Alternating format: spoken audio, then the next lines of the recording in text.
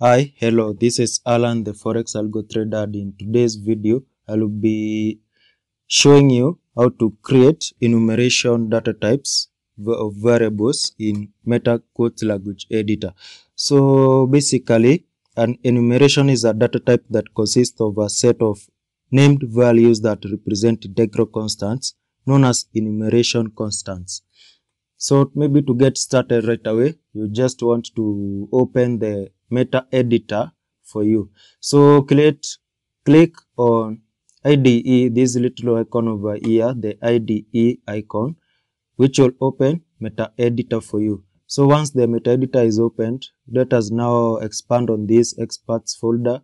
Click on the MQL5 language basics folder, click on new to create a new expert advisor. So expert advisor from template, click on next, and then let us now provide the name for our expert advisor for our MQL5 file name. So maybe the name that you want is the enumerations.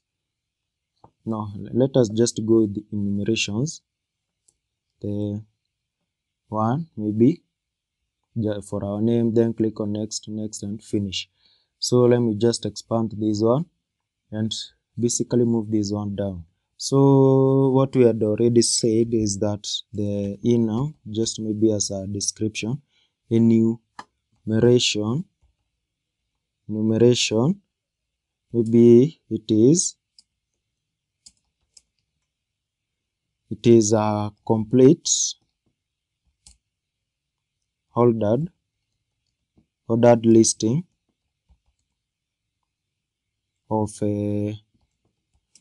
all the maybe items in a collection, in this case in a collection. So the data of the enum type belongs to a certain limited set of data. So the enum, maybe you can basically create a prototype of what an enumeration is. So enum, we'll just go with, in this case now, let us say here that this is now the enum prototype. The enum prototype, basically this is what it will look like. So enum, the name of the enumerable values. So provide the name of the enumerable type, in this case, then curly brackets to create now the body of our enum. Then you list all the type, the values. So list of values. The end, this one with a semicolon in that case. So maybe to get started, you can maybe create a maybe as a bonus for you in this case, it is that the list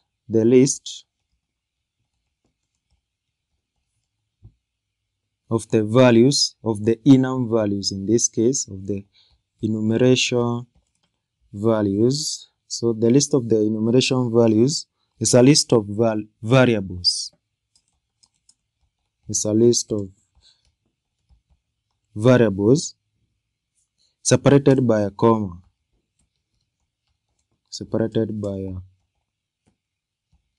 a comma, or by commas in this case, since you can maybe consider to create a bigger one.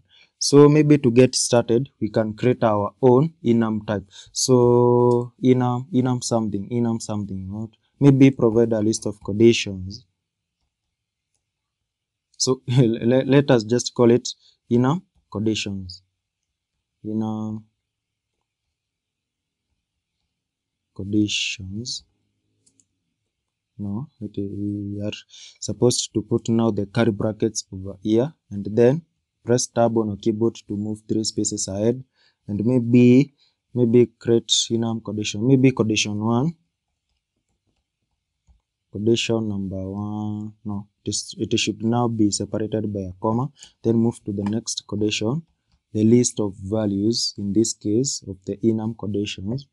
So condition 2, separated by a comma, then condition number 3, maybe let us just put in the last one, maybe condition, not in that case, so condition 4. So if we right now we want to add that number, condition number 4, on this enum list of hours over here, of this collection of hours. So since we want to end there, we do not put a comma after that one. We just leave it without the comma, then end it with a semicolon. So maybe to illustrate this in a bit, let us comment this one out using the multi-line comment, which will comment the bigger part for us, and then compile this one. So right now it compiles fine. So you can see it compiles fine right now. But if we choose to leave this one out, the program will try to interpret this enumeration of hours that we have defined over here as a function in this case. And since it is not a function, if we try to compile it, it will bring us errors since it is not a function. So if it describes this one as a defined variable. So an example is maybe let us create a double one. Double D is equals to maybe 100, maybe 200. Then try to compile this one again. So let me just put this one in this. Okay, type posture. So you can see this one is now a double variable. This is now not a function. So if we leave out the comma, the system, the compiler will interpret that one as not a function in this case, which is now very wrong. So I think that one is clear now. So let us compile that one. Let us now maybe implement this one on a strategy, on another inbuilt MQL5 function. So let us now implement it on the onInit function, which will render all of the other functions useless. So right now we want the onInit function. We want to call this one on the onInit function in this case.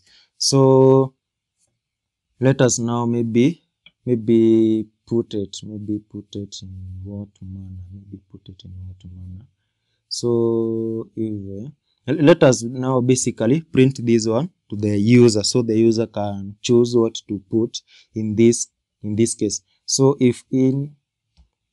so we do that by putting in the input, then input type of enumeration, enum in this case. So if it was a double, input double, input integer, but right now we have already defined our enumeration. So we go with the enum conditions. It already comes over there, enum conditions, then provide the name of our enumeration in this case.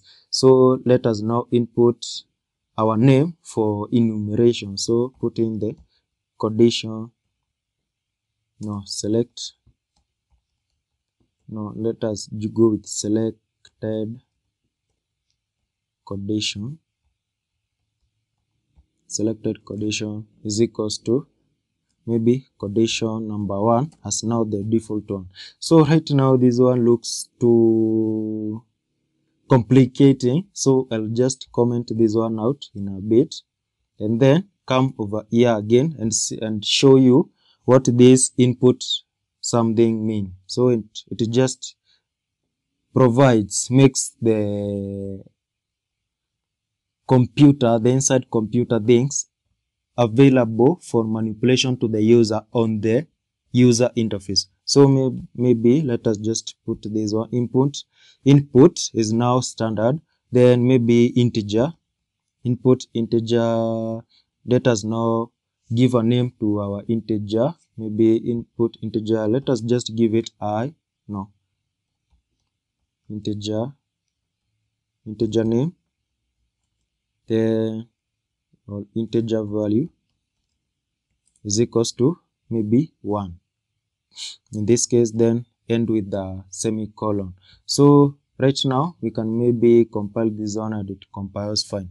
Let us now go to the input section on the strategy tester and see what this does. So go to the enumerations, go to the enumerations one, then click on here on the inputs. So you can see now the integer value is now provided. So the user can manipulate this integer, maybe change it to 100 and use 100 in this case. So basically that is what it does. So maybe the user can now change this one to 600 and so on and so forth. So let us now not start but go back and show you what that one means. So from there, what you can do now is that we just comment this one out because that was for illustration purposes. What we really need in this case is now the enumeration type. So you can see basically that is what it does. So if we compile this one again and go to the strategy tester, you can see now it avails us the condition where you can choose.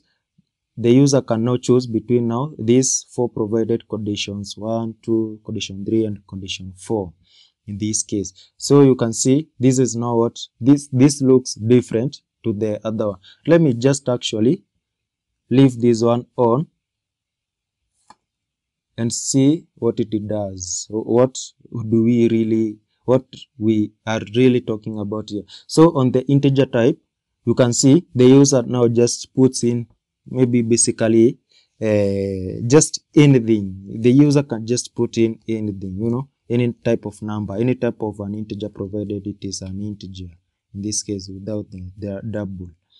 So you can see the user now can put any type of integer, but in this case, since we had already provided an enumeration condition over there, the user is now allowed to put a variety of conditions, maybe yes, no, wait, such type of conditions. Maybe trade now, trade at this hour, trade at hour 1, hour 2, hour 3, hour 4. In that case, it is just an ordered listing. You see, just as we defined it, it is a complete ordered listing of all the items in a collection. Maybe you can choose here from January to December, January, February, March, April, May, June, July, August, September, October, November, December, in that manner, you know. Yeah. So let us now go back and comment this one out. Maybe I just now believe that one is okay. It is clear to everyone. So let us now write a condition over here and see exactly what this does. So if let us provide an if statement over here. If enum, if selected condition is equals to condition, maybe let us go with 1, then print,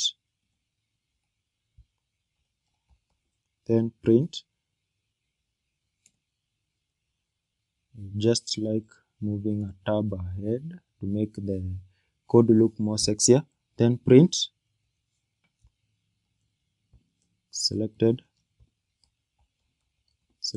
condition is 1. In this case, selected condition is 1. In this case, then that way. Then else, let us now provide the other part of the else statement. So else, maybe print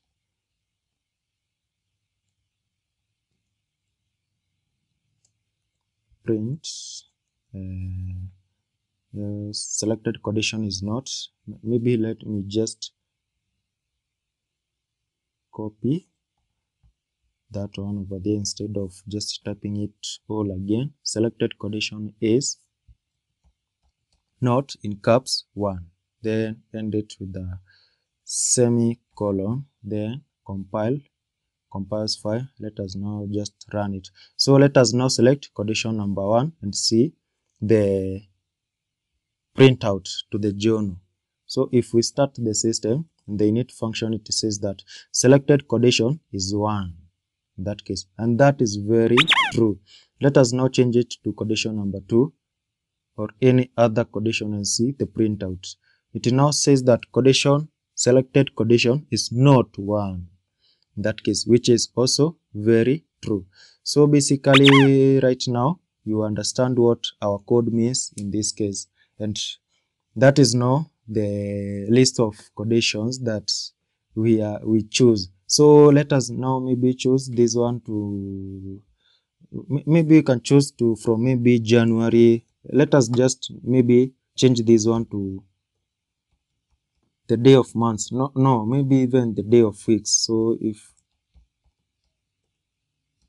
Monday,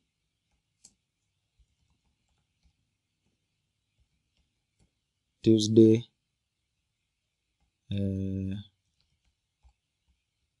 Wednesday,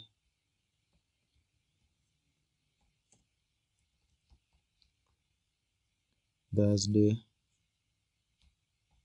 and as well as Friday. Let us just maybe go by with the Monday, Tuesday, Wednesday, Thursday, and Friday, and then select our condition over here. Let me just change this one, condition to maybe selected condition is equals to maybe Monday.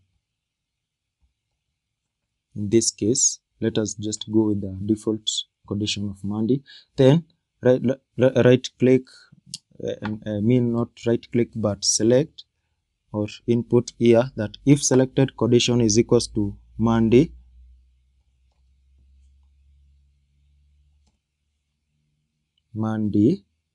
or if selected condition, maybe copy, and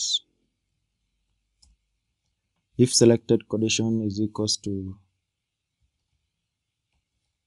Tuesday, this will be in a bit, then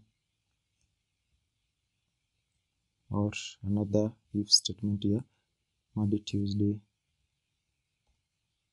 then Wednesday, or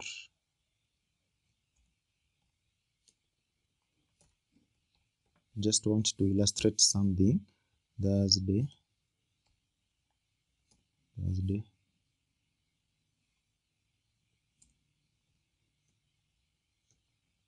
then Friday. This is basically how you use the general knowledge that I am teaching right now to create complex expert advisors that are worth too much money. 1,000 code from just the basic condition that we are provided here, that we are just doing. So if selected condition is so print that selected condition is that it is on a weekday. Yeah, that sounds good to me. So let me just print it here that if either of the selected conditions is on a Thursday, if then print that it is on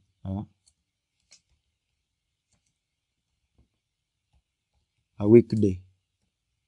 Trading is allowed. So this is now becoming more fun to do, you see. Else print that it is on a weekend. Trading is not allowed. Trading is not allowed. So if either one of the conditions here is not either from Monday to Tuesday to Friday, in that case print that it is on a weekend, either way. So right here, let us now add to these conditions that you can see now everything is now formatable. Everything you can maybe choose to add anything. So print on Saturday